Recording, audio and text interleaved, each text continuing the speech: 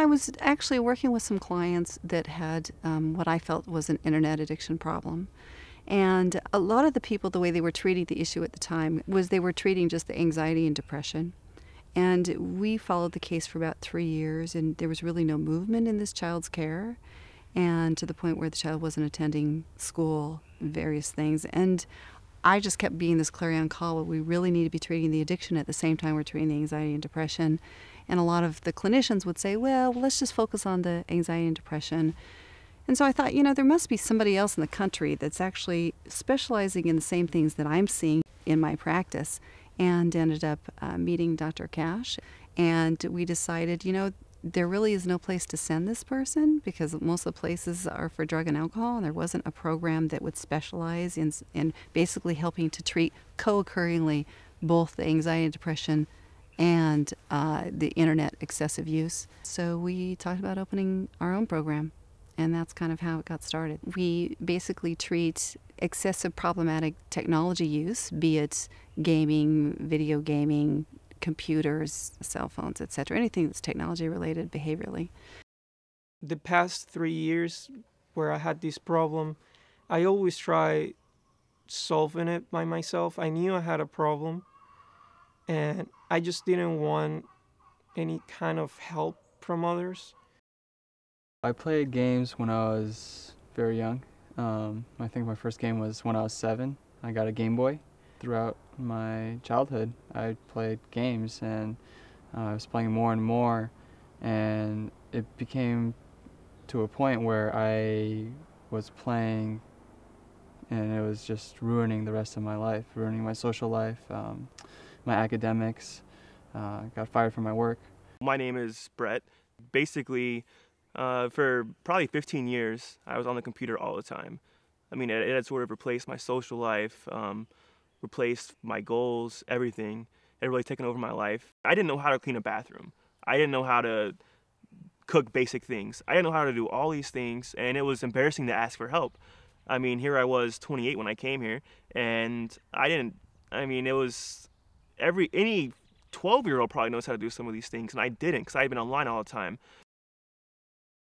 So one of the first pillars of our program is that they're abstinent when they're here. So they won't have access to technology as far as their computer or an iPad or a netbook. Their cell phones are also put away, and they agree to, kind of be abstinent from technology for at the minimum of 45 days. We cook and eat together and socialize together and laugh and talk and engage and do all those types of things, because oftentimes if they've been using technology excessively, they've been in the room on the computer the entire time and not necessarily engaging with others in their social environment.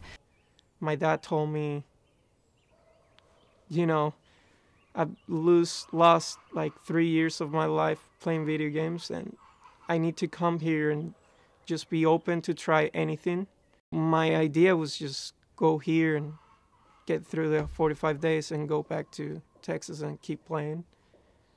But I guess after a week, my mentality kind of changed, and I wanted to fix the problem and, have a life. What I get a lot from parents is, wow, you really actually understand what we've been going through. I've tried to tell so many clinicians.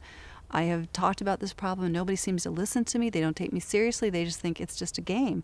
But if they could see what's happening to my child, they would know this is more than just somebody spending some passive time online for an hour or two. Whatever digital technology they're using, in singularly or in combination, it's that's giving them a high.